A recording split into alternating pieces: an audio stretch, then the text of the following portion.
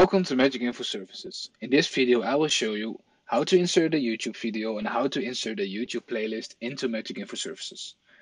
So for this, we're going to open the WebAuthor.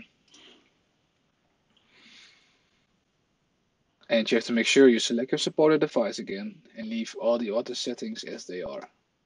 Click on Create. And we're going to go to the widgets and insert the web element. Now, for the URL, we're going to go to YouTube and you select the video that you want to insert. Click on the share option and click on the embed option. Select these details,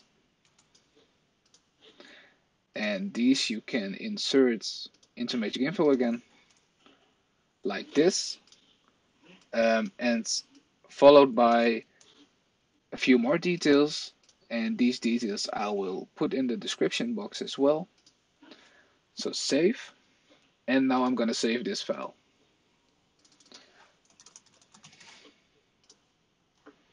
Save it, and you can close the WebAuthor again. Now if I refresh my content page, the LFD file should be in here, as it is. Now I'm going to schedule this file to show the video on the display as well. Click on New Schedule and click on Content. And I'm going to insert my LFD file in here.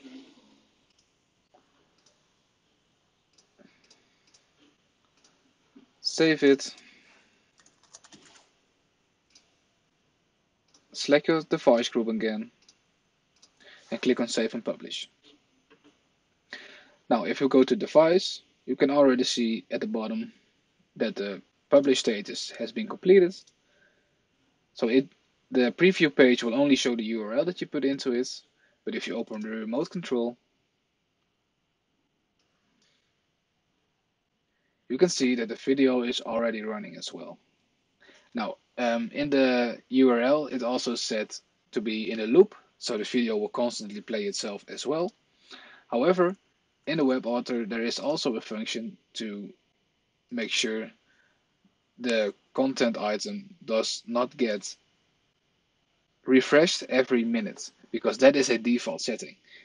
And if you wish it to run for the playtime, you have to make sure that the playtime equals this duration as well. Or you can decide it to run for 1 hour, for example, if your video is only a few minutes, and then the video will loop itself as well.